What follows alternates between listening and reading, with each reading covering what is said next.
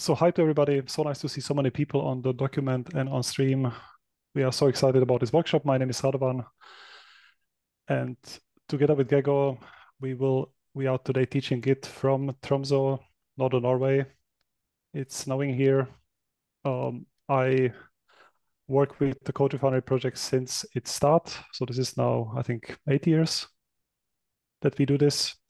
In my work, I like teaching, programming, helping researchers and students with their coding, so research software engineering, and also supporting people in computing.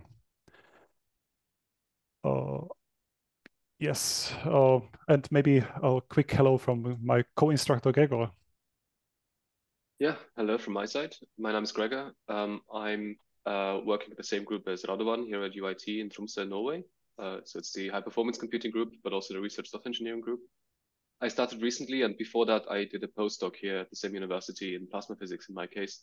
So I've worked a few years as a researcher as well. Yeah, looking forward to this course. And since we both have been researchers, we know how it feels.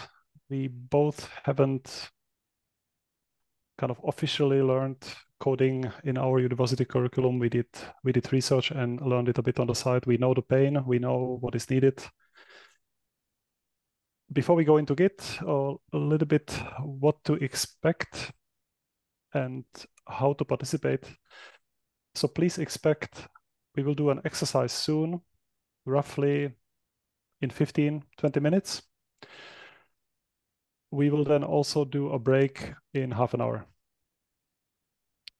And the two things that I always have open in my browser, and you can have that maybe open next to the stream on the other half of your screen, is I have the collaborative notes. So we will be watching these as instructors, and please keep the questions coming. The more you ask, the more you comment, the better it will be. We are following this, and the best way to do it is to ask at the bottom, because we already have so many things open here on my side and on your side. I will be watching what comes up at the bottom. So add your questions, add your comments to the bottom of the page. You will also find always here where are we at this moment. The other place that I have as a starting point is the workshop page. So if you get lost and you want to find the material, you can also find it here through the schedule. And we have now finished the introduction section, thanks to Samantha. And now we will talk about Git and version control. And I will now go into the first link, which is also in the collaborative notes. And want to tell you a little bit what to expect today and tomorrow and on Thursday. There is a side panel here with lots of episodes. We will not do all of them. There is a lot more than we chose to present. But what we will present you is the most important parts. The exciting thing is that we have a completely new Git lesson. This is the first time we present it. We have changed everything, but hopefully to the better, because our goal was to make it possible for everybody to participate. And you can actually choose your path, and I will tell you more about it in a moment. I will now scroll down a little bit just to give you an overview and zoom in to make it more readable, so that you know what to expect today, what to expect tomorrow. We will now very briefly motivate why we do this. And then the goal for today is these 3 episodes: to browse an existing project, to make changes to an existing project, and to merge changes that have been done on different branches. So today in day 1, we learn how do we contribute to an existing project that already exists. And we imagine that today and tomorrow, we want to learn Git for even if you work on your own, even if you don't collaborate with others. What are the most important techniques? Tomorrow, okay, and each of these 3 will have one exercise. So please expect 20-minute, 25-minute exercise blocks in each of these 3 sessions today.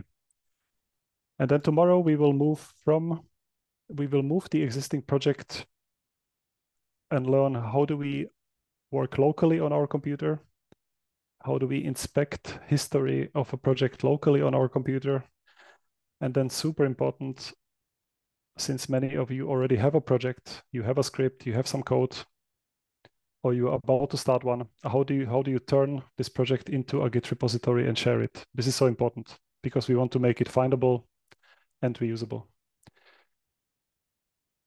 So that's the plan. I will now go into motivation. Why do we do this? So our goal is nobody leaves the workshop without starting some form of version control. We want to really get you excited about this. And this will be a really short overview. And what is Git? And I see on the document that many of you are new to Git. You can think of it as a tool that keeps track of changes. And we will learn how to keep track of changes on the web. And here is a screenshot, and you can even browse this example repository, which I think is some of my projects. So you can open it up in your browser and browse and see what I was doing in 2017 and 2021. We keep track of changes that we apply to the project. And then whenever I want to go back to a previous version, I can. Some of you will also experiment with this in your command line terminal. Some of you will choose to do that in your editor. So one way to think about Git would be it's like an undo button. If you ever want to go back, something didn't work out, you want to try an earlier version, you can do an undo. But it can do a lot more than that. And here are some questions that I have either heard or I have asked, and maybe you recognize some of them. For instance, oh, it broke. Oof, hopefully I have a working version somewhere. Or can you please send me the latest version? Or where is the latest version? Maybe you have asked, which version are you using? Which version have the authors used in the paper that I'm trying to reproduce? Or you found a problem and you want to know how long was it there? And Git and version control is the answer to these questions. So it can do a lot more than just roll back. Roll back is like an undo. One thing we will learn already today is how to branch and merge, and then on Thursday we will do collaboration. But in order to do collaboration, we have to understand branching. It actually cannot go in Git. We have to. And what is branching? We try to visualize it with these cute gophers. In Git, you can work on different features inside the same project. And for this, you can create these different development branches. So on this branch, you can implement a new feature to give this gopher sunglasses. And on a different branch, it could be the graduation hat. And then you can so-called merge these changes into the main branch, recombine them. So we don't have to wait for each other. Also, if you want to experiment with something, you can create this branch, experiment, and then you can merge it or not. Different people can work on the same code, same project without interfering. And you can experiment with an idea and discard it if it turns out it was a bad idea. And Git is really good at that. And finally, reproducibility. This is really about making reproducible science, reproducible computations and programs. And if somebody asks you about your results from some time ago, can you get the same results now? And often you will want to reproduce somebody else's code, and then you are really happy if you can find the precise version that the authors have used in the paper you try to reproduce. And there will be a day when you find a problem, and you will want to know when precisely this bug got introduced. Was it before I published a Nature paper, or was it after? I'm hoping it was after. But I at least I have a tool that tells me when exactly it was introduced. And I will not go here into details because we will actually practice this in the first exercise. You will be able to explore these tools. You will see them in real life. Just looking at the time, I think we are still doing pretty okay. Git also makes it easier for me to talk about code. If I want to share with somebody a few lines of my project, I can send them a link. And you can actually visit this permalink. So if I want to tell you about this code that I wrote, well, you can open it up in your browser. And you will see exactly what I'm talking about. It's so much nicer than describing to you, find the code, please go to the file, so-and-so, search for the line that contains this text. Oh, but please make sure that you use the version from August 2023. And it's not just about software. With Git, we can version snapshots. We can create these snapshots for software, for scripts, documents, manuscripts, websites, configuration files. In the CodeRefinery project, we kind of use it for everything. So the lesson that you see is on version control. It's on Git. The project website is on version control. And that will become all clear as we show you the tools that we use over the next 2 weeks. Git is not the only tool, but we show you Git and GitHub because they are the most popular versions of this.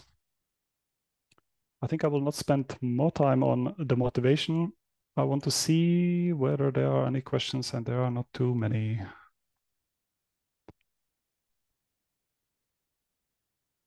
So please add questions here. You will make really we want to keep it really interactive. We don't really see you in the stream. We hope you are doing well. But one way. There was already a question. Sorry, there another was.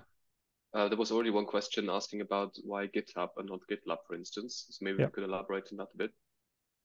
Yes, that's a very good question. Why do we do that? And when you go back to the lesson overview, we have this blue box that answers it because it is a really good question. And we show you GitHub. So we are not sponsored by GitHub. We have no affiliation with GitHub. We show you the service, which is owned by Microsoft, which is proprietary because it is the most popular web hosting for Git. And even if you choose other services like GitLab, like Bitbucket, and there are more, and we will link to them, the probability is high that you at least use somebody else's code that is on GitHub. So we find it's probably useful for you if you know how it works. And all the things that we will learn with GitHub, they also work with the other services. And once you get the understanding of how it works, it will be easy for you to move between those.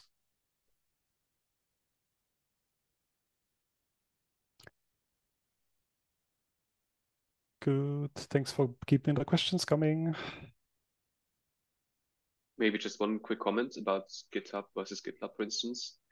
Like one motivation is also that most of the projects that you will work with in the future are most likely on GitHub if they are publicly developed projects. So therefore, I think it makes sense to get you familiar with the tools that GitHub provides. There are some very small differences in how the UI looks, like the user interface looks on the websites, but it's nothing that stops you from using Git.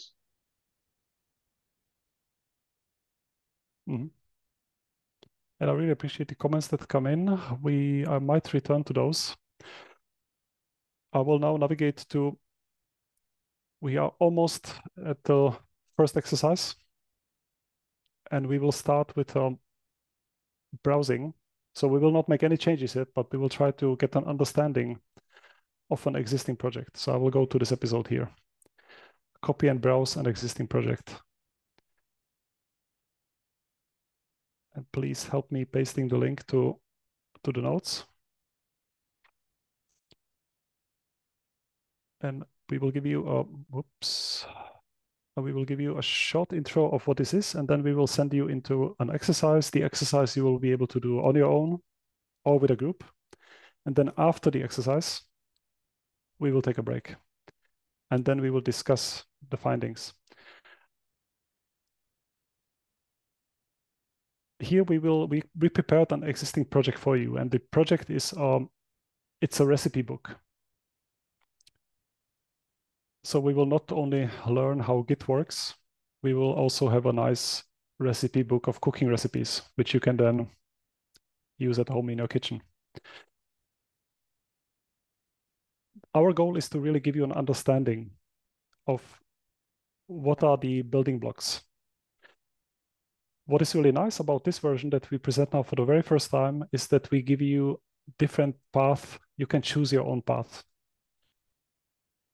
You can spend everything we will do today, you can do on GitHub alone if you want to. So all you need is a GitHub account.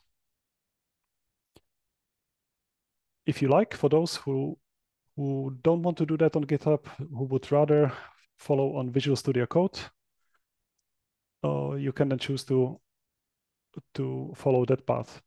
We also offer all the steps to do also on the command line. So really you can choose. And in future, we plan to add more paths also for Jupyter, RStudio, Spider, PyCharm. Contributions welcome. And we will start our very first step, and I will demonstrate it, but you can then do it in the exercise, is I will create a so-called fork. And fork is a new term, and think of it as making a copy. So I will create a copy of something called repository. And if you want to know a little bit more about what is really a repository, you can even click on these, and it will take you to, we have a quick reference and a glossary. So it will explain you if some of the terms you never heard before, what is a fork, what is a repository, you can read these nice descriptions. So I will show you that, but I want to tell you that when you create this copy, you can then choose. We created this recipe book, but we have two versions of it. And you can choose which one you copy. There is this one, the recipe book, and we have one which is called Recipe Book Recorded. Here on stream, I will only show the recorded one. And this is just to make sure that those who don't want to, if you don't want your GitHub account or anything you do ever to show up in any recording or stream, then choose this one. But it will help us if few people work on this repository, because then we have something to show here on stream. Something that you will do then in the exercise is you can open it up in a browser tab. And assuming that you have a GitHub account, that you are logged in, and here we assume that you went through the install instructions, the first step you will do is to fork it to make a copy. And I can see that 3 copies already exist, and I will create a 4th one. So what the first step will be to click on this fork, boom. And then you can copy it into your own user account. And in this case, this is my user. Yes, I want to keep the name. There is a description. Do I want to copy the main branch only? Yeah, it doesn't matter. I think I want to copy everything. Why not? And we didn't even tell you what is a branch. We will come back to that. So here it doesn't matter so much, but I want to copy everything. And once I create a fork, it takes a few seconds. I have my own copy of it. And you can see that this is your own copy if on top left you see your own username. And you can also see that this has been copied from, forked from this place. And the rest of the exercise will be, you will do it inside this fork.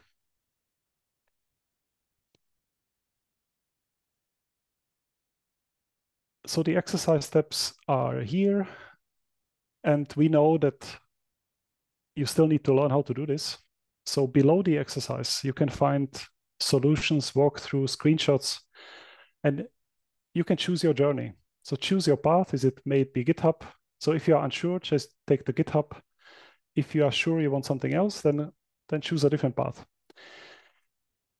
And what we expect from you is to get an overview, browse the commit history. You will then visually see what are commits, what are the changes. You will see the network graph. Maybe let me show you that so that you know what to look out for. So something that you will see is Insights network. You will see that there are these commits, changes, versions. You will see that there are branches, that there are different people. And then we have a couple of questions for you. Like, when was a certain recipe in this recipe book modified last? How many changes? Which recipes include a certain ingredient? So you will learn how to search through our Git repository. And you will also learn how to find out when a certain line of code was modified last. So somebody actually modified the guacamole recipe, and you will find out who added the cilantro to the recipe. And then some more questions. Can you use this recipe yourself? Are you allowed to share modifications? And also you will learn how to browse issues and so-called pull requests. And you should think about like what this might be good for. We have hints. So in each of these steps, there is a hint. And then please go through. So this is not a spoiler. Go through the solution, go through the work through and try this out. And I think we will give you 20 minutes. And then when we come back, we will take a break. We will take a 10-minute break after the exercise. And then after the break, Gregor and me will show you some of the aspects that are the most interesting, maybe the most problematic, and we will also react to the questions that you have on the collaborative notes.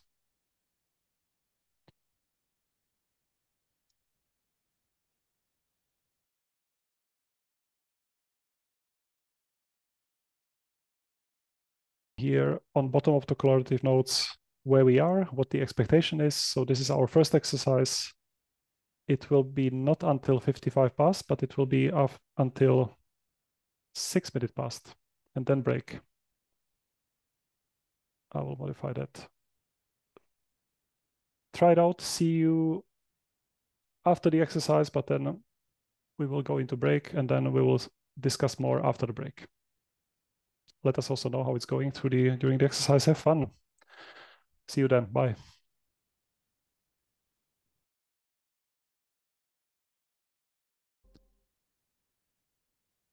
Welcome back from the exercise session.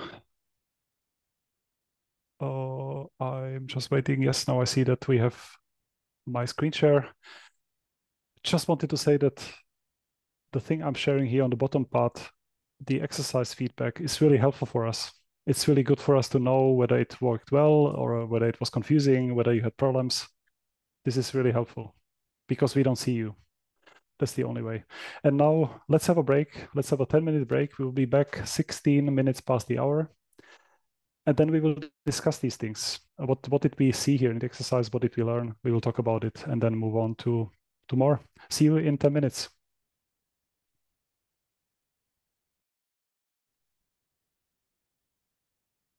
All right, and we are back from the break, hopefully. I'll just try to control the streaming settings, and it's a new thing for me. So hopefully you are back and everything is good. I have the screen share. Hope you had a good break. Now, I want to show you some of the steps from the previous exercise before we move on to the next episode, because I know that there were many new things. But it was a choice from us because we wanted to really kind of throw you into something existing.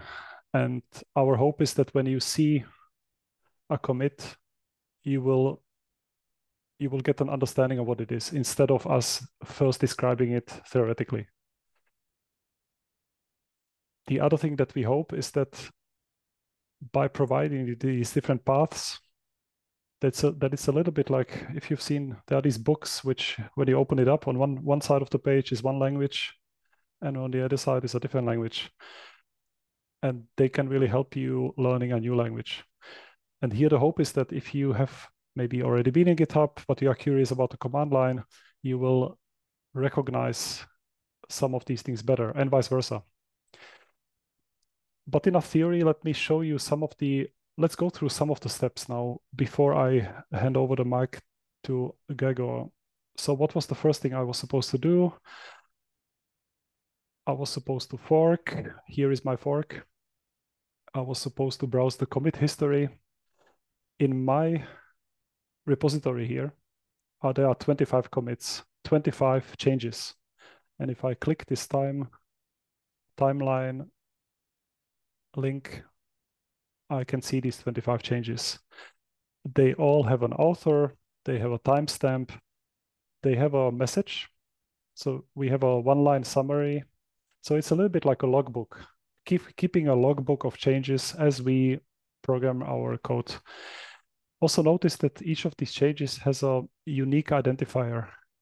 And we might, when we say commit hash, this is what we mean.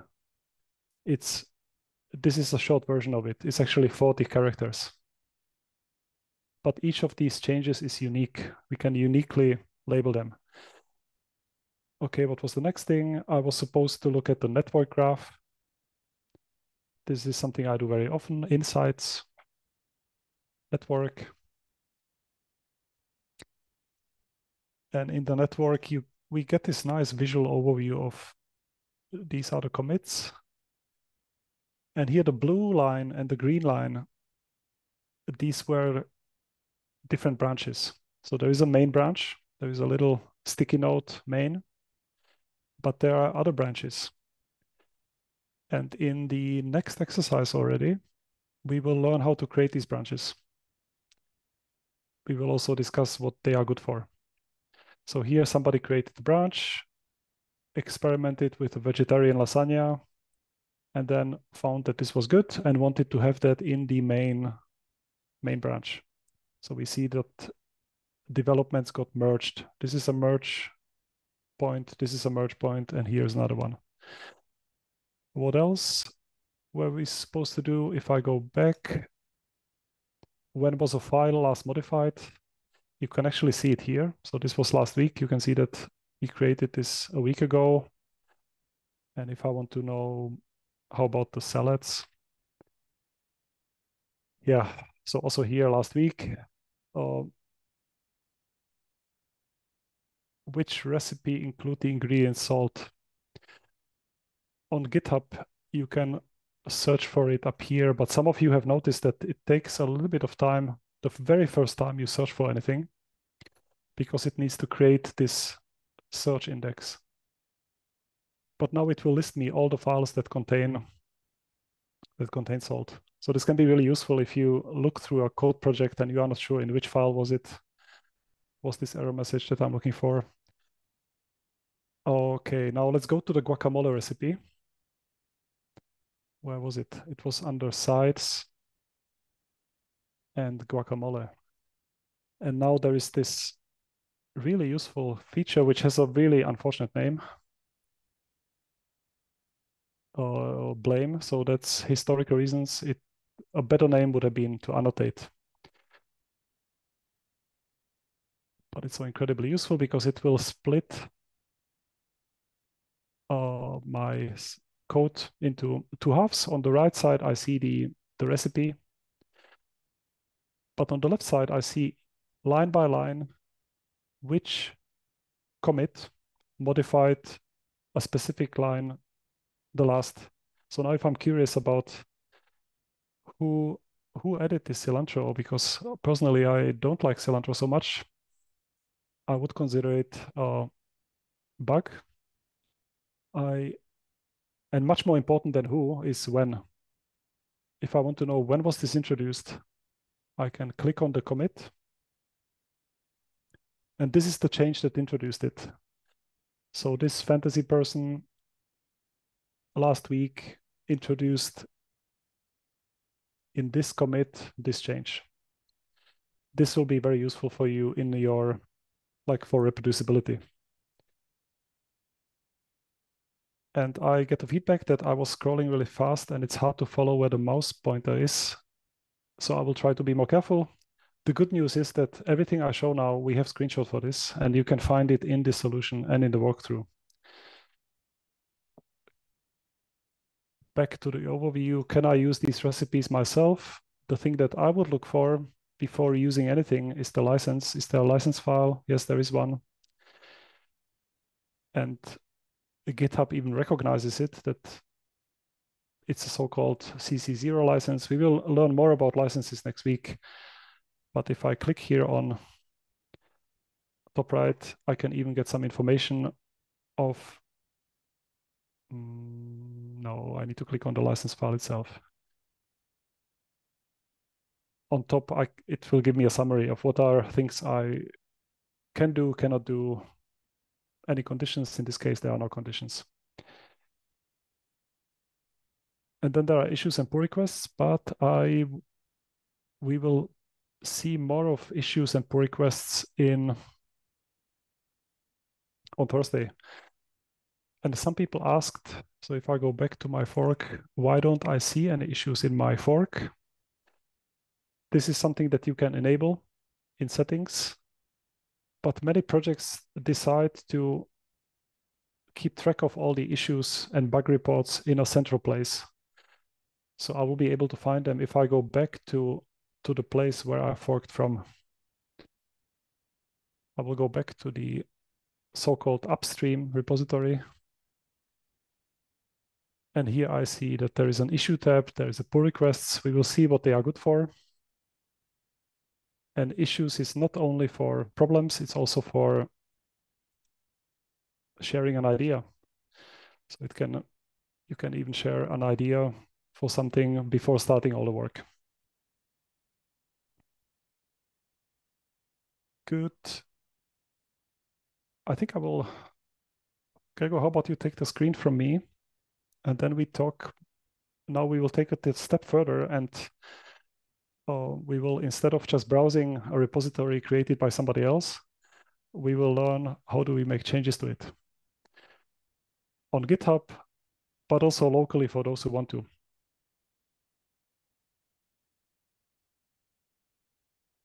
Okay. Yeah, thank you, Radovan. So we will now focus on the second lesson.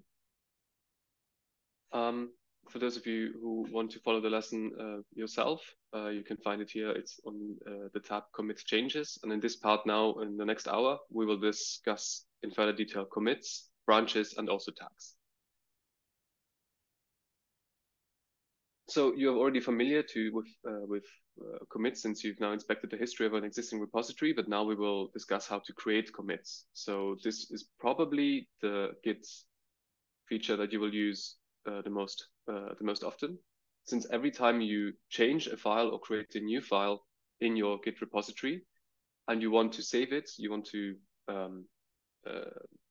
have it available in the future as well through the when you go back in your history, then you can create a Git commit. Now, usually we will start on the main branch. So branches are different ways how to structure, or like how to have different versions of your repository. So this is indicated here by this nice figure here, where we have this mascot of a popular programming language. In this case, it's Go, which is lying on the main branch. And branches can be thought of lines of development. So nowadays, all new Git repositories, if you create a new repository in GitHub or also in GitLab, it will be called the main branch, but you could name it whatever you want. In the past, it has been called master, but because of historical reasons, people have now decided that main should be the new default. And in theory, you can still name it whatever you want, but I think it's a good idea to follow the convention of calling it the main branch, since that's what's mostly used. Now, if we now want a whole team work on this code, or like in this painting, let's say, it would be very difficult if it would be a real painting to have multiple people working on different parts of the painting at the same time. However, with Git, and since this is typically code bases we work with, we can create digital copies of this branch. In this case, we create two, one which is here the sunglass branch, and the other one which is this graduation hat branch. And then one part of your team can then focus on the implementation of the sunglasses. The other one can focus on the implementation of something different. And then if you want later and you're happy with the results, they can be merged back into the main branch. So these branches here sometimes also called developer or the developing branches. As long as they don't show any conflicts, which means that they work on the same feature and then try to merge it into the main branch, this will work just fine. But we will discuss this in further detail later. Now, the last thing which is mentioned here, which you probably have not encountered yet when you went through the history of the repository before, is called tags. And these are selected commits that you can mark as tags with a specific name, which can be very useful if you want to have one commit that you want to be easily accessible in the future. So in the context of this recipe book, for instance, it could be when we decide to make a printed version of this book. Then, of course, we cannot change the printed version anymore. So it would be good in the future to have a commit that we can easily find, which then is the same version as the one that is printed, even though the project on GitHub might still develop in other directions. Or to maybe use an example which is more relevant for you as researchers, if you have a manuscript or a publication that you submit to a journal, then it could be a very good idea to create a tag for the version that you submitted. And then once you receive the reviewer comments, and then you change the repository which is connected to your publication, then you can create a new tag for every new version that you submit, and then for the published one as well. So this can be very useful for this as well. In my case, when I wrote my PhD thesis 3 years ago, it was also very useful to create tags whenever I wanted to have a version that I sent to my supervisor, so he could read through it and give comments on it. So that way I could have, I could work on my thesis, which was written in LaTeX and therefore easily storeable on GitHub. And then every time I have a version or like a chapter which was done, I could then create a tag on it and then send it to someone else to read it. So there was no problem with having the latest version, for instance. Maybe just one more sentence I should mention for the branches. I was mentioning before that this is very useful if you have a whole team which is working on one code base, but it can also be very useful if you work alone, since you want to experiment. So you want to, you have an idea about a new feature or like something which you could implement in a better way, but you don't want to touch the main branch since that's the one that other people might take a look at, or also you just want to have like a main branch which is kind of relatively clean in its history. So you can create a new branch, try implementing some new code, and if you're happy with it, you can merge it. But if it turns out that it doesn't go the way you want, you see that like you haven't thought through all the steps necessary, then you can just delete it without having to do any changes to the main branch. Of course, in theory, you could have done this also just to the main branch and then kind of deleted the last couple of commits. But I would say that this is not particularly clean. Now we have again an exercise set here, which takes approximately 20 minutes, where we'll now create commits and on top of the branch, on top of the repository that you've been working with in the past, in a new branch. And I will now show the first 2-3 steps live, and then I will leave the remaining steps to you. And then at the end, we can then, after the exercises, we can go through some of the questions.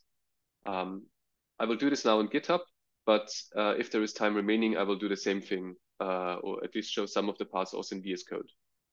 Now I go now to the recipe book recorded repository, which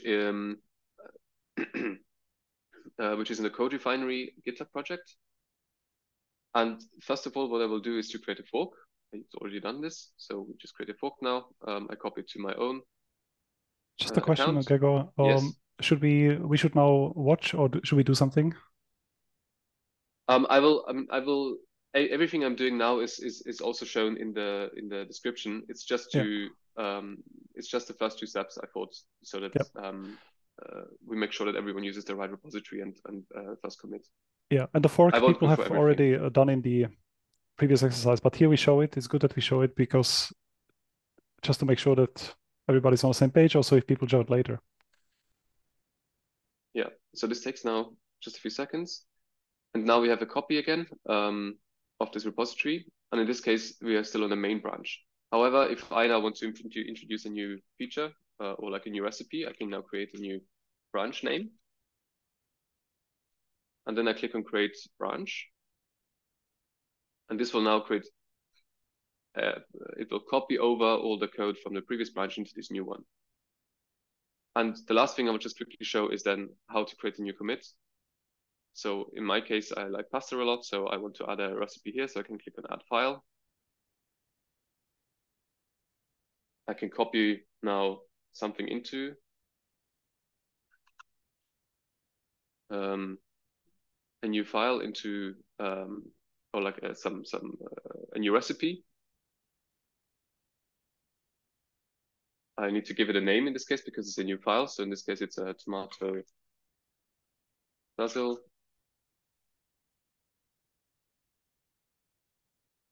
recipe. And I commit the changes. And now this is the new part for you. We can now create a commit message. That's the one that the other one was showing just before. So this will be this one-line message. And then we have also the option to give a more extended description of this change. Now, if you have a small project and it might not be necessary to have like a very detailed extended description here. And in this case, I think it's not necessary since it's kind of self-descriptive. But in the future, if you would work with a larger project, then they might actually have some expectations or like some rules on how you have to create these commits. So there might be some template for what to add into the extension descriptions. But in this case, we just keep it simple. And we now see that we have, if you go now to the history, we have now created a new commit with the description that we chose before, and also the new hash that was generated for us. So this is the identifier of this commit. Okay, I think this is enough for now. I will now mute myself, and in 20 minutes, we will get back and discuss some of the problems that some people have seen, and maybe discuss some interesting questions. Yes, so we'll be back of 55 minutes past the hour.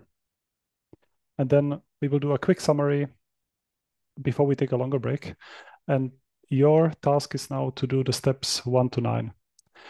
Again, let us know how it's going on the collaborative notes. Ask us questions, and then we can return to the questions and discuss them here on stream. See you in 20 minutes.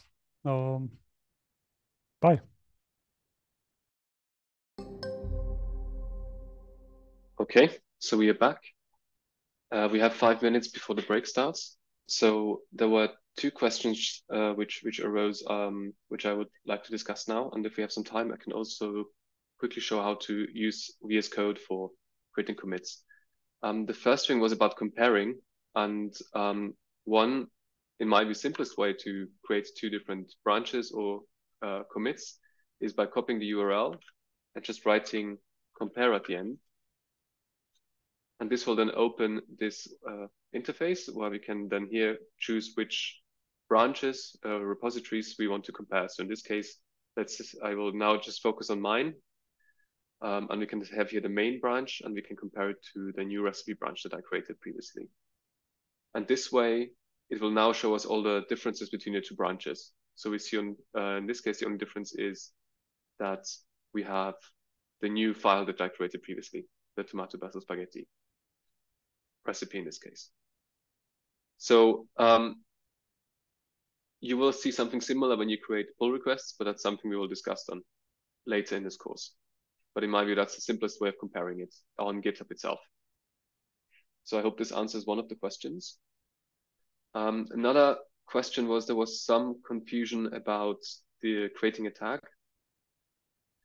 And on GitHub, this can be maybe a little bit confusing, that it has a feature which is called releases, which is basically the same thing. But the simplest way of creating one is then just quickly go back. I click here on this button, create a new release on the right. And I can now choose a tag. And now I need to actually write a new name into it before I can create a new release or tag. So I think this is the problem that arose there. And I think it's kind of counterintuitive in GitHub. So if I now write new release, for instance, then I can give it a title again. I can provide some more information, which I won't do now. And then I can publish a release. And Gregor, can I ask, or can we take a step back? So when do you use branches and when do you use tags? And so Yeah, how are they similar? question. How are they different? And when would you use one or the other? It's a very good question. So branches I would use if I have a project where I still want to develop it or still make changes to the project, with the idea that I've eventually merge them. And I would use tags then when I'm not planning to make any changes to this version of the project, but I want them to be easily accessible in the future. For instance, if I want to have like the specific version of a manuscript that I submitted to a journal, then it makes sense to have it as a tag in my view, because branches somehow imply that I would do some changes. In fact, I have seen a few projects where they had like an own branch for the version that they submitted to a journal or that was uploaded to archive, for instance, which I think isn't ideal because these branches in theory can still be changed. Now, of course, I can always go to the history. Since I'm using Git, I can always check what was the date when I submitted it, which was the latest branch back then. But I think a tag makes more sense. This would be my answer to this question. Thanks. Okay. Shall I very briefly talk about VS Code, or shall we do that after the break? What do you think, about the one? Just looking at the time, I think we should do it after the break. I'm not just looking here at whether there's any question that we should pick up before we go into the break. Mm-hmm.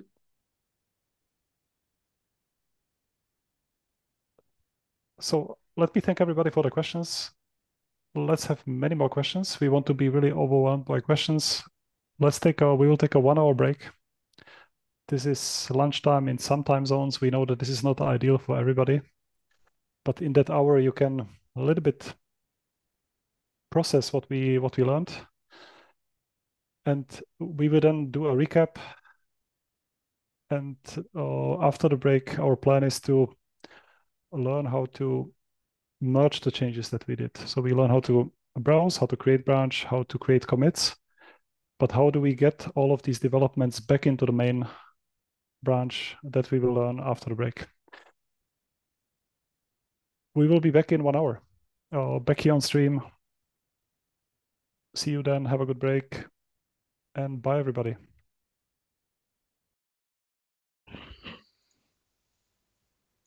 From the break. And I'm also watching the stream. Let's see whether we appear there. I can still see the lunch break notice on mine. There we are. And for those watching, for those that we have a cat sighting. Nice that it worked out, because Cats was visiting during the lunch break and we were hoping. Excellent. So we are back. Hope you all had a good break. We got more questions on the collaborative document. Thanks for those. We thought that, so our plan is now for the next 1.5 hours for today. We will in a moment look at can we create branches and commits in Visual Studio Code. After that, we will practice how do we combine these developments? How do we merge the changes and the branches that we created? But before we go there, maybe let's take a step back and do a quick recap. Today we learned about Git, about commits, branches, repositories.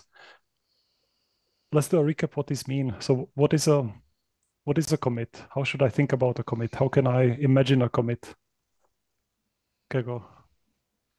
I would say a commit is a new contribution to the project, to the repository.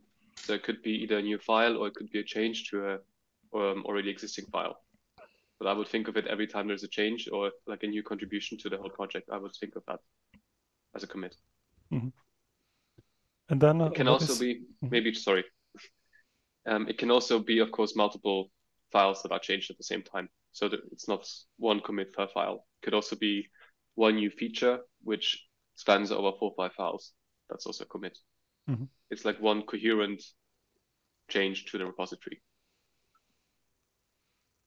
Is it easy for you to actually show a commit? Can we click on some commit in your GitHub browser? Sure, we can take a look at the repository that we looked at earlier. Yeah.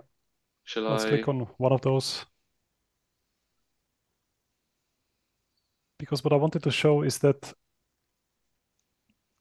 here, everything that we see in green on the right side, these are this is code recipes that got added.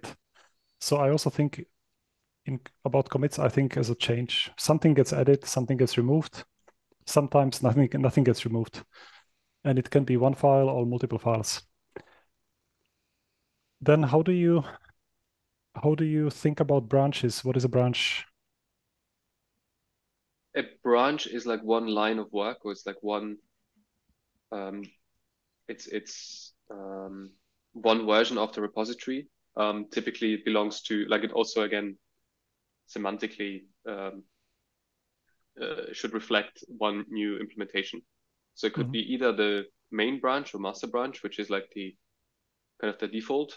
But whenever we have any changes, then it's a new line of work, and that then again belongs to like one particular thing typically. So you don't want to have a branch which has like 25 different things that have nothing to do with each other, but you want to have like one clear idea, like, I don't know, one new feature. And then finally, what is a repository? What is a Git repository? What is inside? So the repository is a collection of files that are covered by one Git project. So there's one .git directory. We haven't mentioned that yet, so that's but that's like the implementation, which covers the whole the whole collection of these files.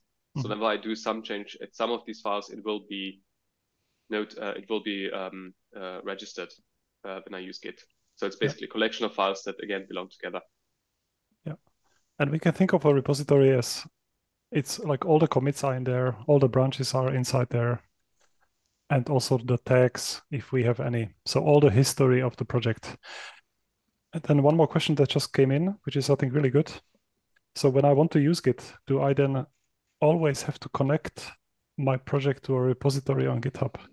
And I can answer that is that no, you don't have to. You can also use Git locally without connecting it to anything. It can only live if you want it, the Git repository can stay on your laptop. And it doesn't have to leave, it doesn't have to be connected to anything. At some point, you might want to then copy it, make it available on GitHub, GitLab, and similar services because you want to have backup. And because at some point, maybe you want other people to use it or contribute to it. And we will do a lot more of this tomorrow and on Thursday. But you you can really choose whether you want to work on a service like GitHub or whether you want to work locally.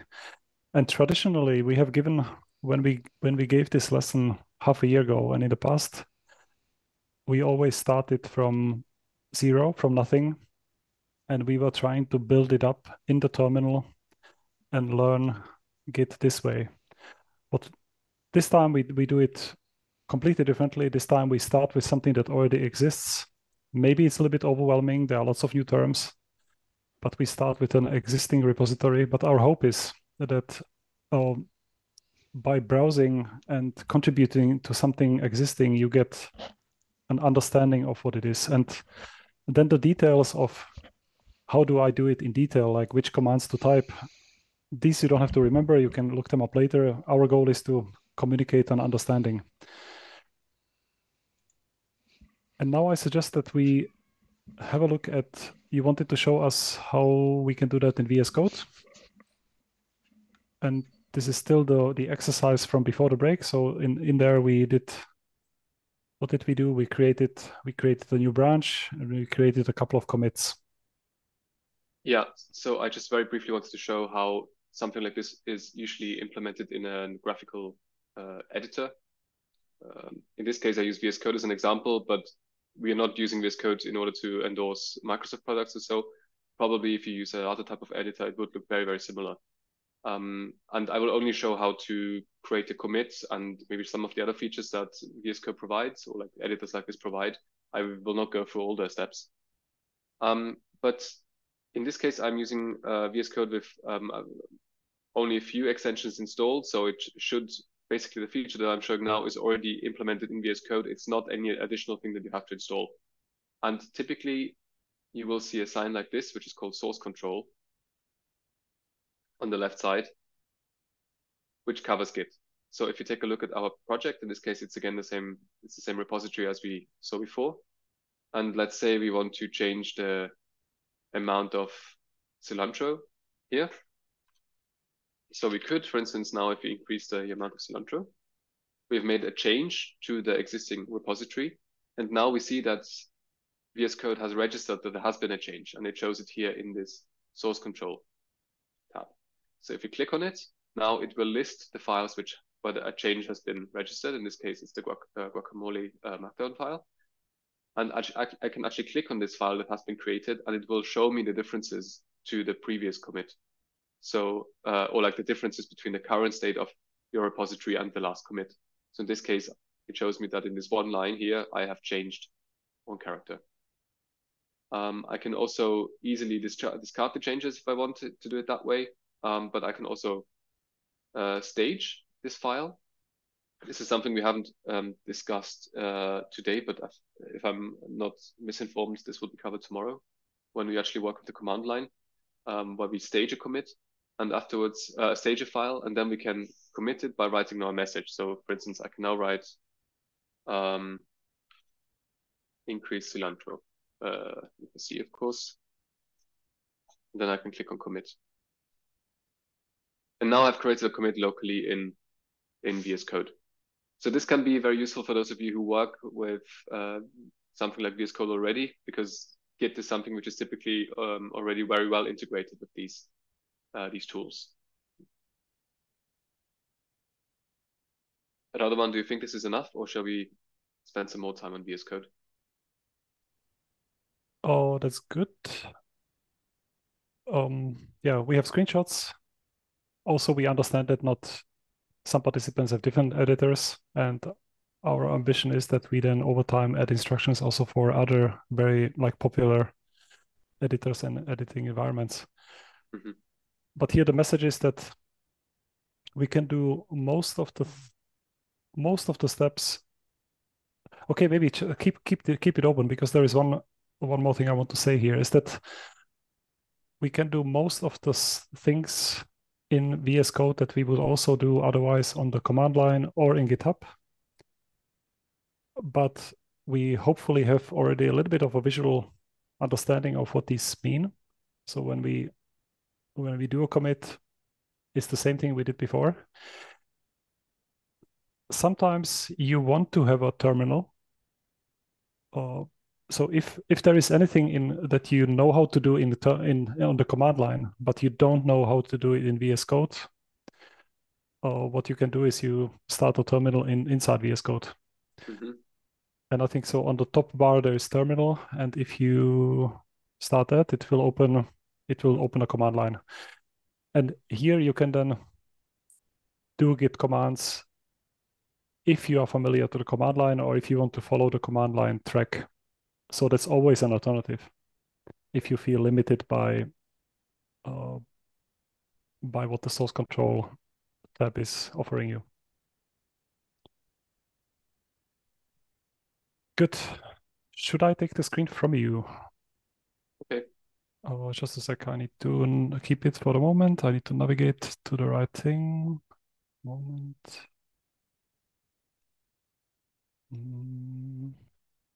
Yes, and here we are, and I have the screen share. I'll just arrange my windows. There was one more question that I wanted to clarify before moving on, which is we have been using the word fork, and I think somewhere in the instructions, depending on how you follow, we have also used the word cloning. And I wanted to really tell you what the difference is. And to clarify that, I need to go to my fork, back to the fork. So the difference between fork and clone is that both are copies, both are full copies with all the commits, all the branches, everything. But the fork stays on GitHub. It's here on GitHub. It's not on my computer, but I copied it to my namespace. So instead of CodeRefinery, it says my user account. So that's a fork. Cloning means making a copy from GitHub or similar place onto my computer. It's still a full copy. The difference is that when I make changes locally on my computer, they don't automatically go here on GitHub. I have to actively tell it to, and we will show you how to do that. We will practice that tomorrow. So hopefully that clarified it a little bit. But now let's learn something new, and we will do another exercise in 10, 15 minutes, but let me first explain what we want from you and where we are. So I will navigate out of here just to make sure that we all know where we are. Before the break, we have been committing changes, creating commits, creating branches. And now I will navigate to merging changes and contributing to the project. And you can find this also in the notes. So this is where I am now.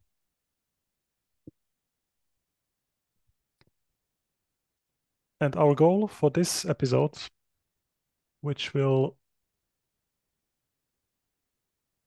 spend on for the remaining a little bit over 1 hour today, is how to merge changes from different branches. We will see that on GitHub, it's done through something called a pull request. But the name pull request is confusing for newcomers.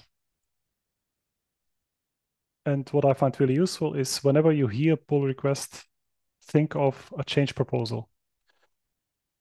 It's a proposal for a change of a branch.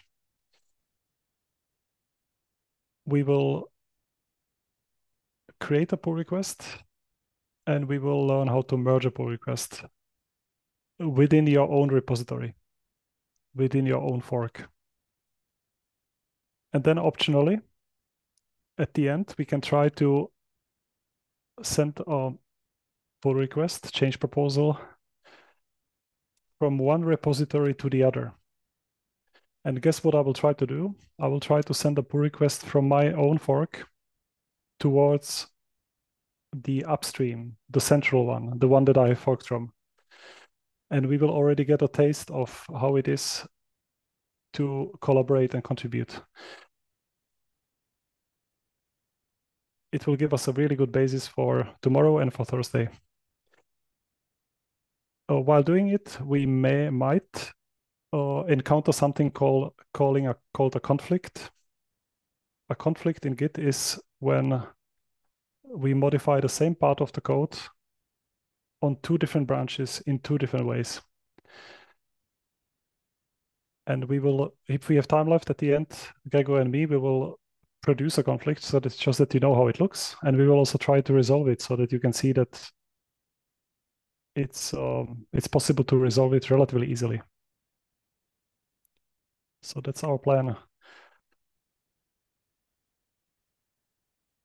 So as a reminder, in the last exercise, we created 2 commits on a branch. Let's verify that. So I did that as well. I was following along with the exercise. And let me show you what I did. I'm navigating to, well, let me zoom in first, to Insights and Network. And I want to share with you what I did. Okay, loading and thinking.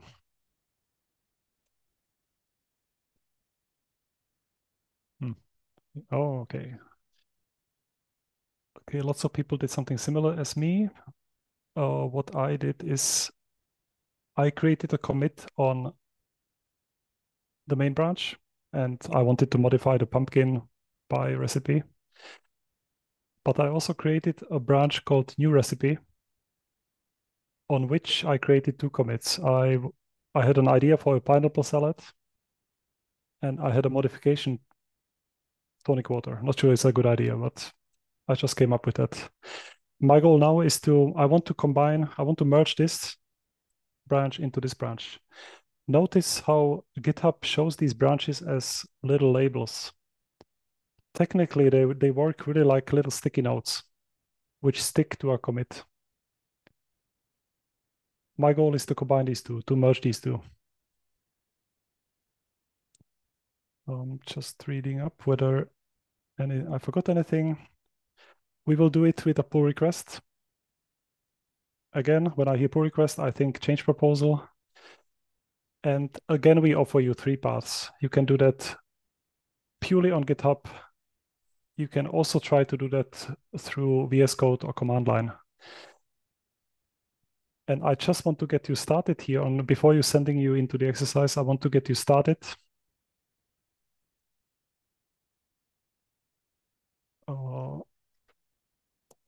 on how to initiate this pull request. This will actually allow me to also answer one question that I wanted to answer.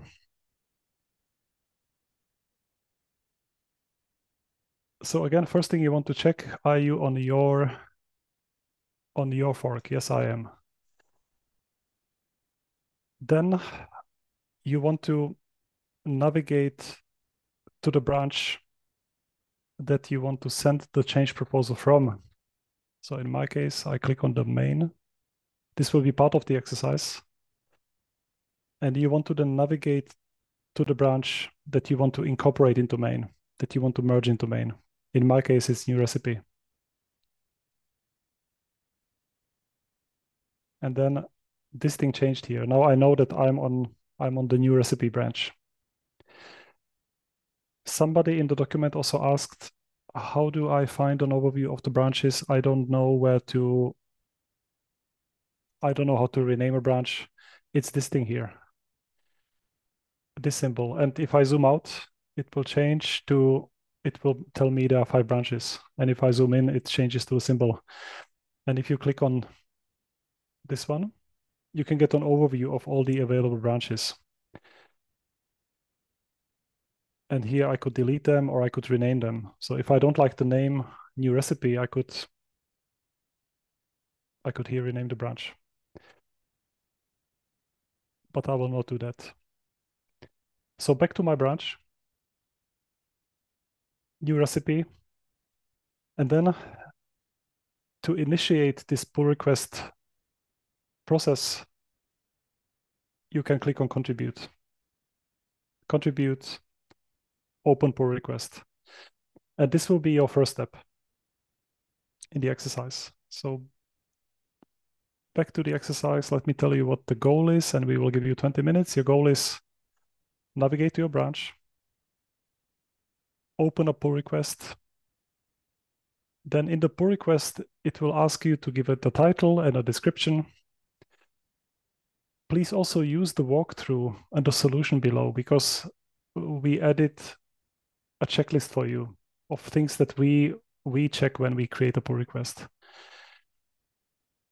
And then after you have created, also before you create it, browse your network. What is the network? It's this thing, insights, network. So when you open a pull request, waiting. So after you open it, have a look at your network. You will see that the change is not merged yet. Only after you merge the pull request, have a look at the network again. And then you will see that there is a new merge commit. Then we have an extra step, which is find out which branches are safe to delete and delete them. And you will also see that deleting branches doesn't necessarily delete commits. And then an optional step is, if you feel like it, try to open a new pull request, but then this time towards the repository which you forked from. And I will later demonstrate this. We will do that with Gecko. We will also try to actually we will try to both change the same recipe in 2 different ways. And we will see what happens then. 20 minutes, we will be back. Is 20 minutes enough? 20 minutes will be enough. We'll be back 45 minutes past the hour. And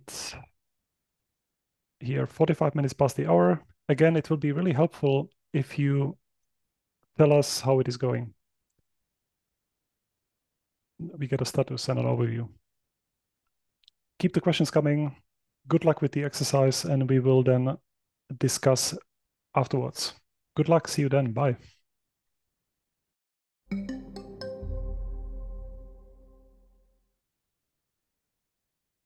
Welcome back from exercise. I actually cannot hear the jingle if there was one on my side, but maybe there was one, and hopefully you all enjoy it. Thanks to our colleague Matthias who created those. My plan is now that I want to go through the exercise, but show you the key steps. And I want to show you how Gego and how we look at pull requests when we create them and how we look at them when we merge them. And I also want to go through this step of deleting branches. And then we will take a very short break. So then only 5-minute break. And then we will back for conflict resolution. So let me go through the steps. I'm now here, top left is my mouse. I'm in my branch. I will now initiate a pull request. Let me get more space here. Oops. And the first thing I always verify is from where to where. So I want to go from this repository to this one. No, I want to go to my own one. So I will change this to my repository. And then I verify from which branch to which branch. From new recipe to main. Yes, that's what I wanted. I will change the title because the new recipe is not very descriptive. So we want to have a descriptive one-line title for this was, if I remember correctly, it was a idea for a tasty pineapple salad. Here I can give more context. For instance, if we discussed this earlier in an issue, I can refer to it. So more context, why I did this, what I did. And then what I personally do before clicking create pull request, I normally scroll down and I have a look. Aha, 2 commits. Are these the one that I intended to send? Yes. If I see some commits that I don't recognize, then I stop. I also scroll down to the bottom and I see what is the actual change. Is this the one that I wanted to send? Yes, this is the one. So this looks all pretty good. Note that here, if I go on the little arrow, I have a choice between create pull request and create draft pull request. This thing can be really useful, but we will come back to that on Thursday. I'm now ready to create a pull request. Did I forget anything? Hopefully not. Let's create it. When I create a pull request, there is a new number here in the tab pull requests. Each pull request has a number, so I can refer to them. This is the pull request number 1. And before I review it and before I merge it, I will try to reload my network graph, and it might take again a few seconds. But what I wanted to show you is that just by opening a pull request, I didn't really, nothing merged yet. The main branch didn't change yet. This is still my branch. The tasty pineapple recipe is still not on the main branch. But now let's review it. And when I merge a change proposal pull request, I look at the same things. The title, what is the context? And notice that here we can even have a discussion. You can comment on it. You can say this is a good idea, this is a bad idea, or you can give ideas for changes. more about that on Thursday. I also look at what are the commits and what has actually changed. I often click here, files changed. Yep, that looks pretty okay. I want to have that in my main branch.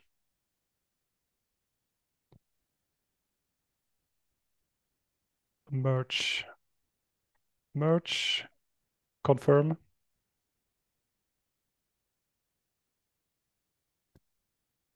And now it's merged. So when I now look at the network and reload it,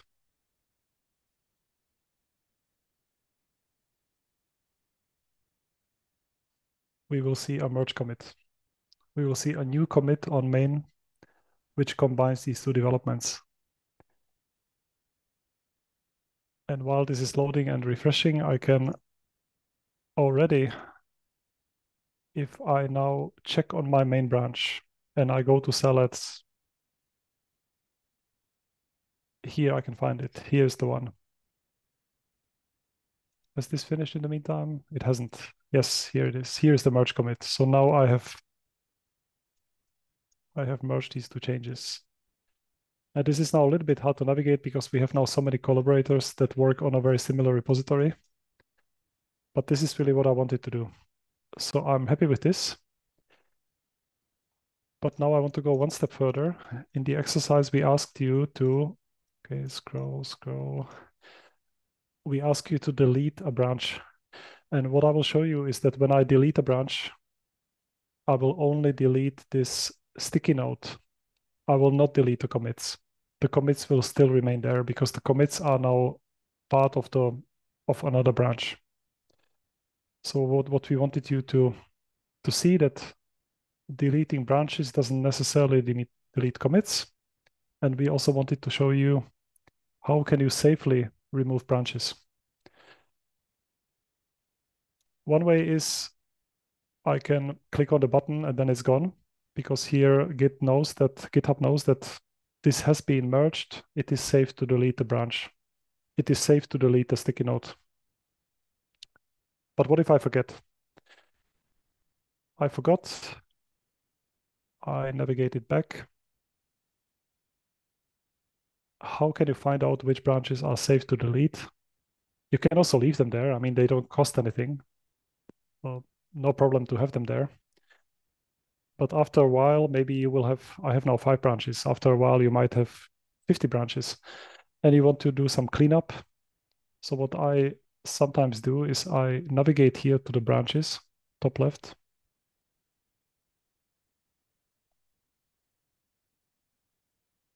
And this is a little bit tiny font, but this symbol here tells me that this branch has been merged.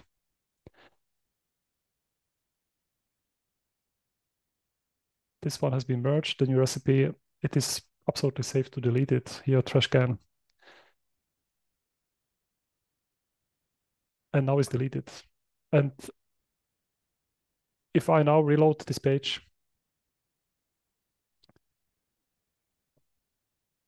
I would have to wait a few seconds. The commit will still be here, but this sticky note would be gone. That's all we did with deleting branches.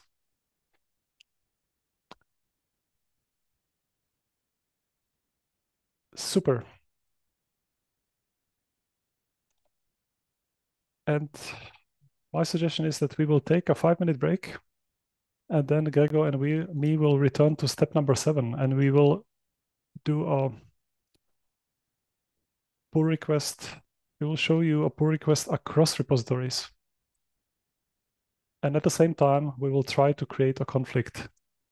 But it will be a conflict between 2 different code versions, so it will be very friendly. And the humans will help the programs to resolve the conflict. Sounds good? Just catching up here with any questions. Yeah, so let's take the break until the full hour. So until, wait, I need to make that visible. Here, break until the full hour, and then we show you some conflict resolution in Git directly on GitHub. See you in 5 minutes. Bye.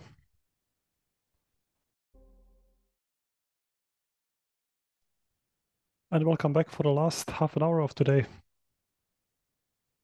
Here we will continue on the idea of creating these change proposals, pull requests on GitHub.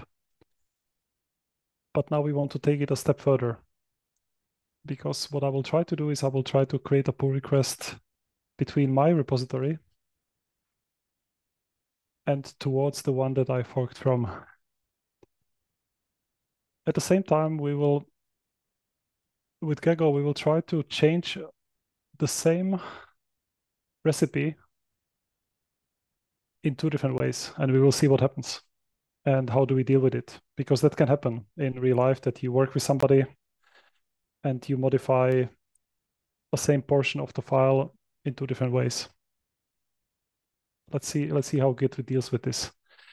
Also note that when I'm now on my fork, it informs me that this branch, which is the main branch, seems to be 4 commits ahead of the one that I forked from. That's interesting because that also shows me that the fork and the so-called upstream, they don't automatically synchronize somehow magically. We can synchronize it, but we have to do it actively. So until I do it, they are really separate repositories with their separate histories. Why 4 commits? What are the 4 commits? I did 2 commits on the new recipe branch. I did a different commit on the main branch, so 3. Where is the 4th one? The 4th one was the merge commit. It was the one where I combined new recipe with main. So my branch is 4 commits ahead. But now I will try to create a new change, and let's see what we do. I will create a new branch, and I will call it another recipe. It's not a great name. It's also good if the branches are, if the branch name is descriptive. Let me take a descriptive branch name. I personally like to call my branches with my name, because then I can find them again and what I'm doing on the branch. So in this case, I will make a change to modify guacamole. So now everybody please watch. So now no more exercise. You don't have to do the same thing. Now please watch, and let's see if I make some mistakes. And please continue asking the questions. So I'm seeing the questions coming in. I create this branch. What do I need to do now? Oh yeah, here, create branch. Yes. And here it is. So I'm on the new branch. And guess what? I will now modify the guacamole, which happens to be here, sites, guacamole. And I can modify it directly here, the pen button on top right, edit. What should we do with it? So I personally am not a big fan of cilantro. What I will do is I will reduce the cilantro amount to 0.5 tablespoons. Something I like to do when I do this on GitHub is I switch on the preview so that I can see what did I actually change. Show diff. Group. Here. I removed one, I added 0.5. That looks good. And now I want to commit the change on the branch. This is not a good commit message because it tells me what file I changed, but it doesn't really summarize what I did. A much better commit message would be reduce the cilantro amount. And why did I change it? Well, because I'm not a fan.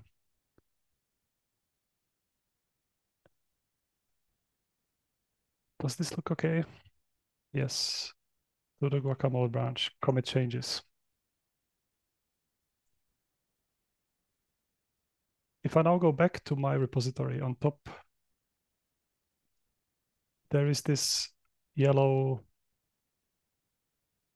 field that also some people were wondering about. What is that? This is because GitHub now recognized that I have a new branch. I modified it recently. I maybe want to create a pull request. Yes, thank you. I want to. So this can be helpful sometimes. If you don't want to create a pull request, just ignore it. But I really want to. And this time,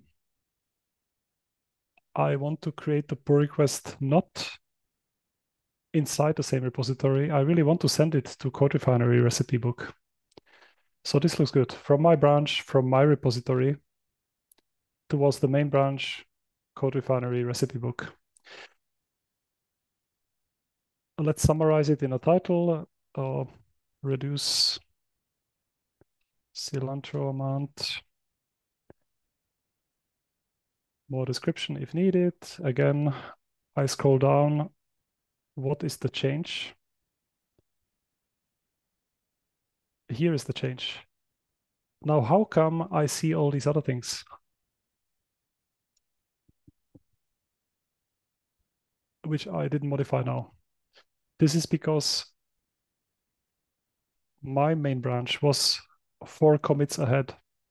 And I created this what was it called? The other one, modify guacamole from main, which was 4 commits ahead. So what I see here is not only the cilantro change, but also all my other local changes.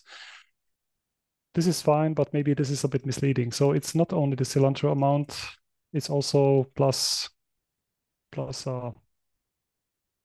new salad recipe. So here I bake together a couple of unrelated changes into the same pull request. Not the best practice, but happens.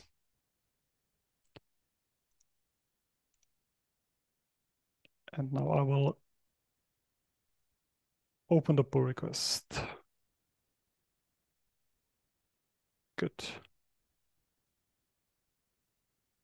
Oh, there are already 18 pull requests. Wonderful. We will review them later. We will maybe not have time now, but thanks to everybody else who sent pull requests. This is really cool because we can now build together a recipe book.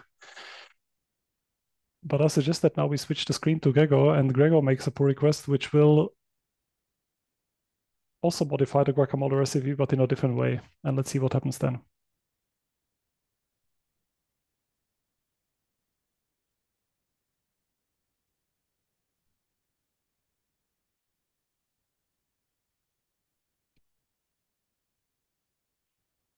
And Gregor, you are muted.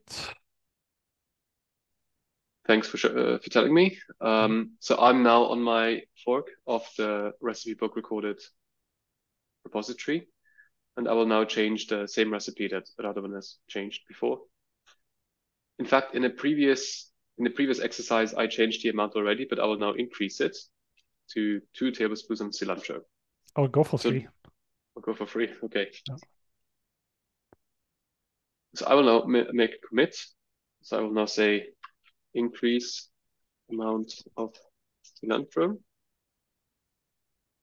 Again, I could provide some more extended description because I don't know, I really like cilantro, for instance, and I could, of course, provide some more explanations. But I will, for now, that should be enough. I will now commit the changes. So I have created now a new commit. So if I go back to my repository, I will see now again if I click on commits.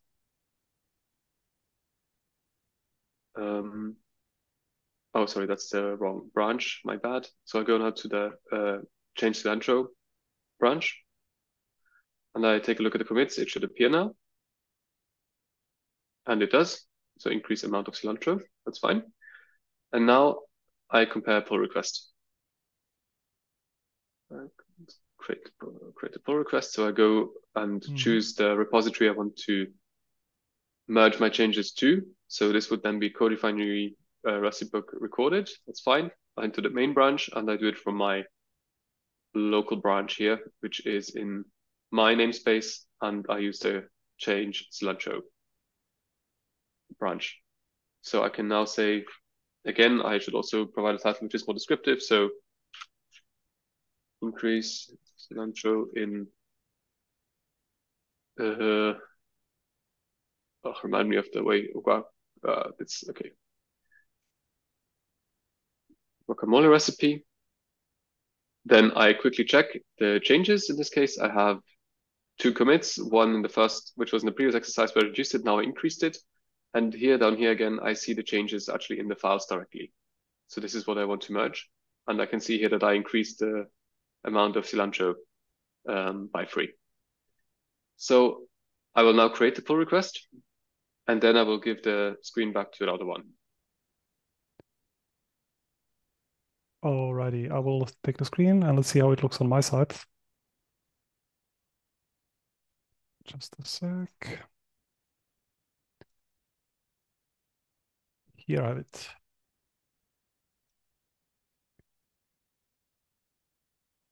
And I'm now looking at that's not my fork, that's the central repository. And I clicked on the pull requests tab. There are 21 open, 22 now. Thanks to all of you, we will look through them and merge them. Maybe some of you tried to merge these and now you realize that you cannot. And this is a bit by design, but now because now only the CodeRefinery team has the permissions to merge and modify this repository.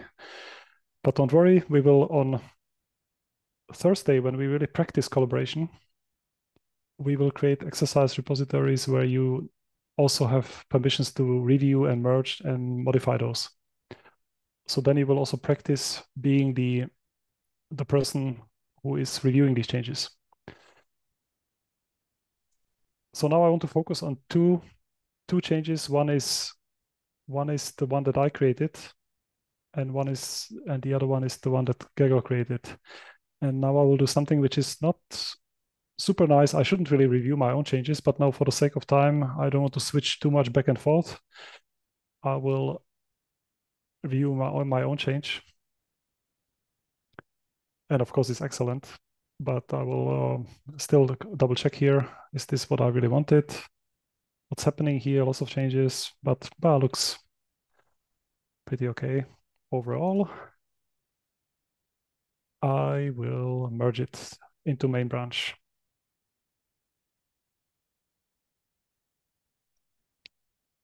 And now it is it safe to delete? Yes, it's safe to delete.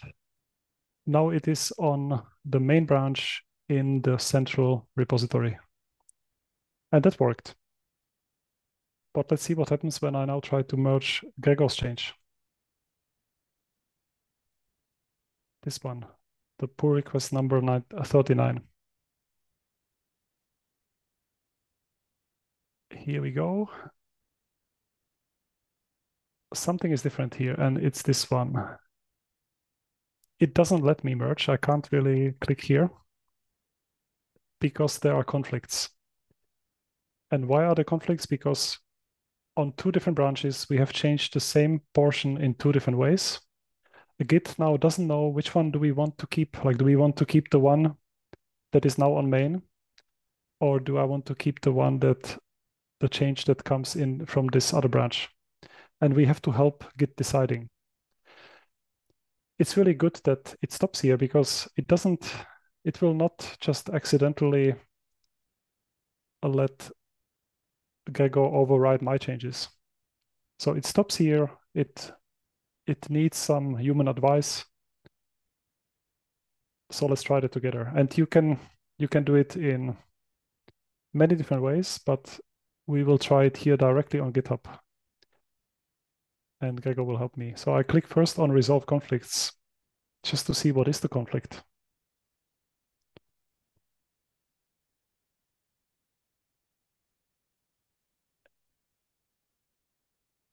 And it doesn't now show me all the, like, if you remember, I have changed a couple of files.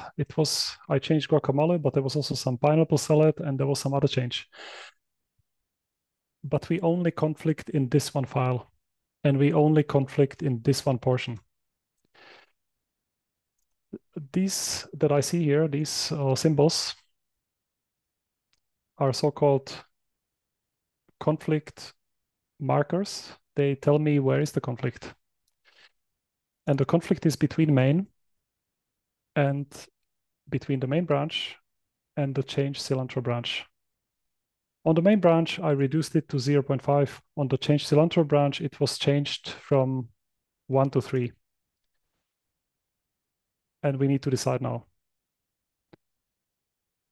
And I will now not take my own version, but I will take this version. And the way to resolve a conflict is, and whether you are on GitHub or whether you are in your editor, that's to decide which version. And then don't forget to remove these markers also. They should not stay there. So I decide to keep 3. Remove these markers. And once we are happy, mark it as resolved.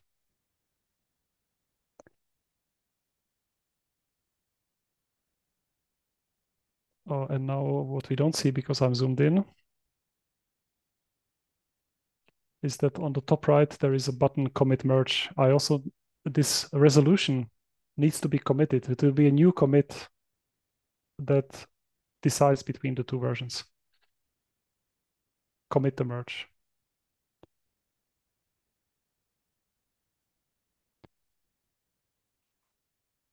So these were, Gregor did in fact 2 commits. One was this one was this.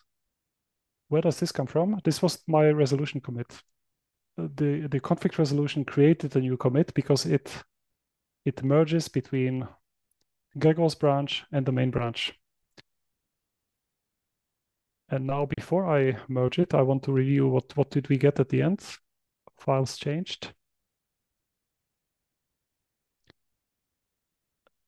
At the end, it changed from 0.5 to 3. Are we happy? We are happy. Let's merge. This was a relatively easy conflict. Sometimes the conflict will require that you actually talk to the other person and discuss with them on, maybe you schedule a video call. But at least now you know technically on how to tell Git which version you like better.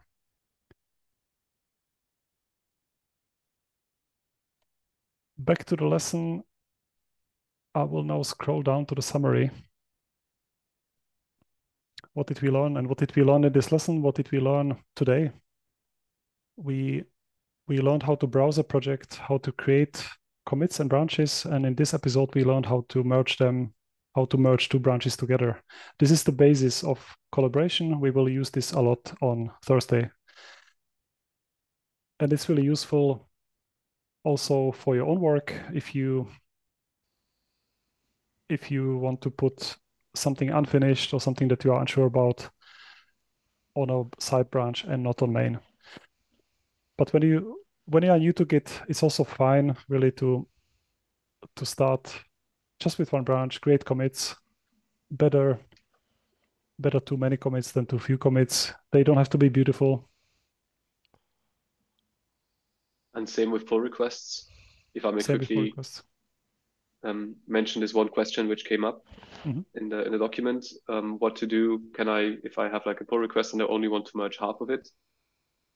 I think the best strategy is to create many small pull requests if you are able to separate it so that this situation doesn't arise. So in the ideal case, you have one pull request for one encapsulated feature or one change. Yeah. Instead of one huge one. Yeah. Exactly. So at the beginning, start using these features. Then later, what is a good practice is to not put unrelated things into a commit, because it is hard to separate unrelated things. Also, don't put too much into a pull request. Not unrelated things into a pull request. This is something I've done here. So what if what if the guacamole recipe change was good, but my pineapple salad wasn't good? So then suddenly it becomes a little bit difficult to separate the one from the other. So what would have been nicer is to create two separate pull requests, which create nice little units. A small pull request is easier to review than a gigantic one. Nobody wants to look through 20,000 lines of code. But at the beginning, it's good to use them and make it nicer later. So don't let the beautiful commits and the beautiful pull requests be the enemy of just good enough. Looking at other questions, we have 9 minutes left. We want to use it now. We can do a little bit more discussion, but one thing we should not forget is we would like to hear feedback from you. Maybe somebody can paste our feedback form into this document. So what we would like to hear from you is what went well today and what should we improve today. So what should we remove, change, do differently? This is very important for us because we look at the feedback, we use it. If there is something we can improve already until tomorrow, we will do.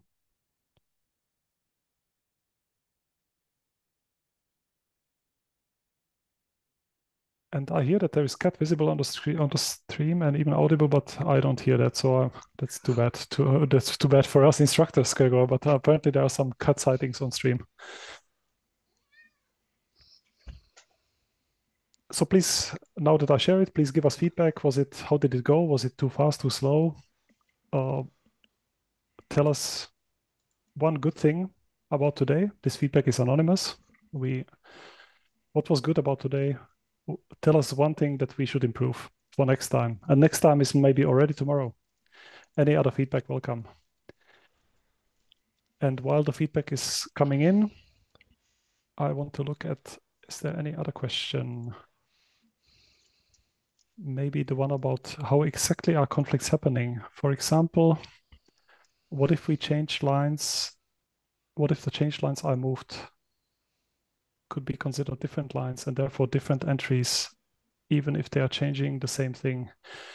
That's an excellent question. And Git is really smart about this. It doesn't look at line numbers. It uses some really smart algorithms to decide which parts are the same thing, even as the code evolves, even across file renames. So it is really smart. It is often not a problem. You will probably not see it when working just on your own. You might see it when collaborating. When it happens, it's not a big deal. You now know how to resolve it technically. We will also on Thursday, when we do collaboration, we will discuss on what are good strategies so that we can avoid conflicts from even happening.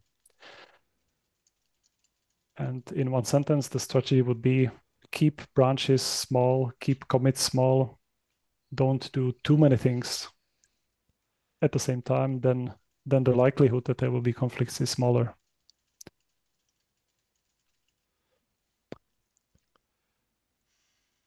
We are doing amazing with time. 5 minutes left. Yes. Did you comment on how we do very similar things tomorrow, but with VS Code and command line and locally?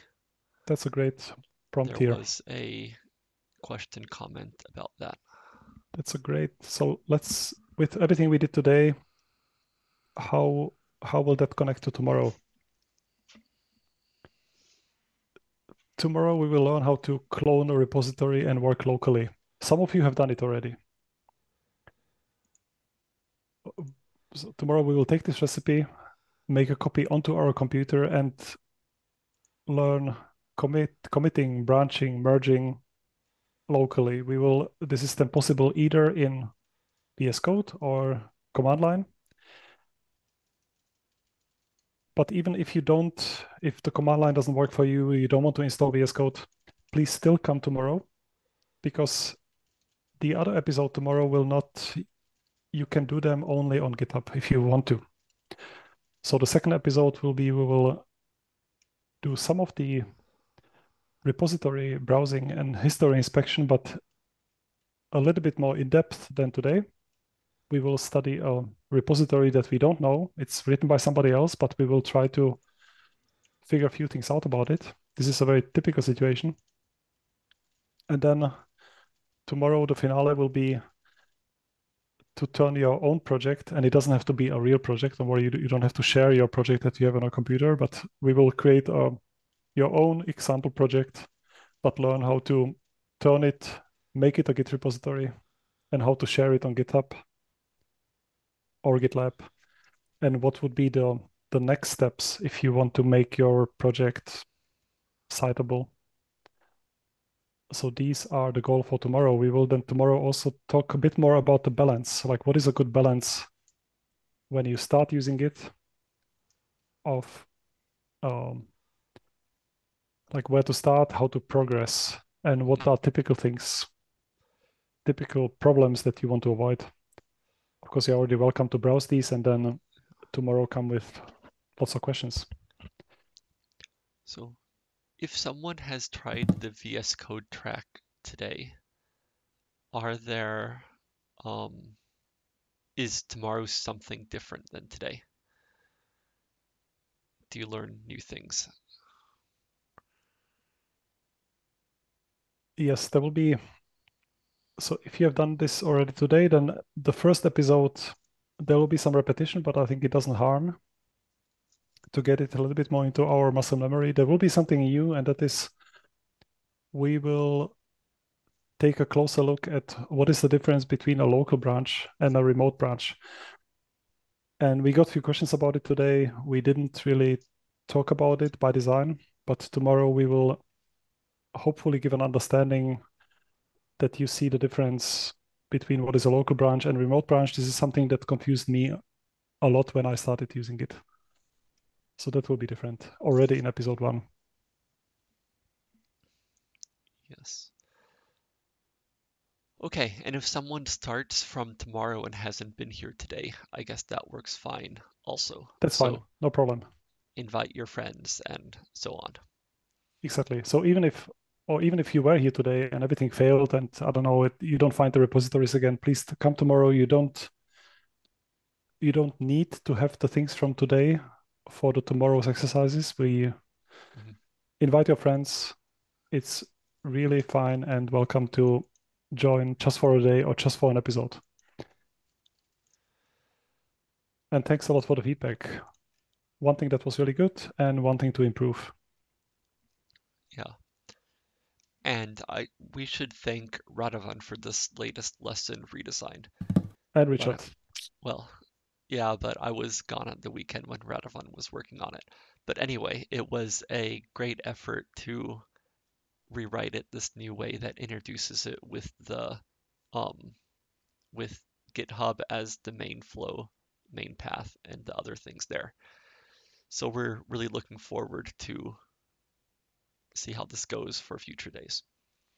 And you can all help us contributing. We know that there are some rough edges. If you go into the Git history of the lesson, you will see that there has been some weekend work and late changes. So this will evolve as we go. But now, I mean, in this workshop, we learn how to contribute to other people's projects, and your contributions and issues and ideas are really what makes this go. Yeah, so I guess there's no new questions. So you can expect videos to be processed by later this evening.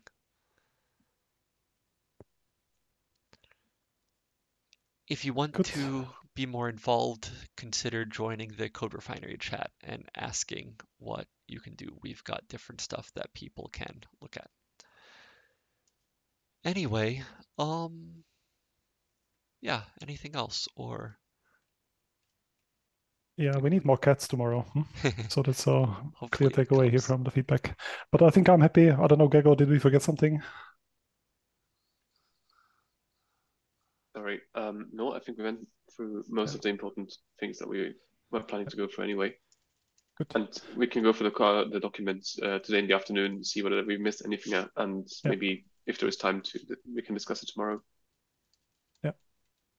thanks so much, Gregor. Looking forward to teach with you again then on Thursday. Tomorrow, we will be with Björn.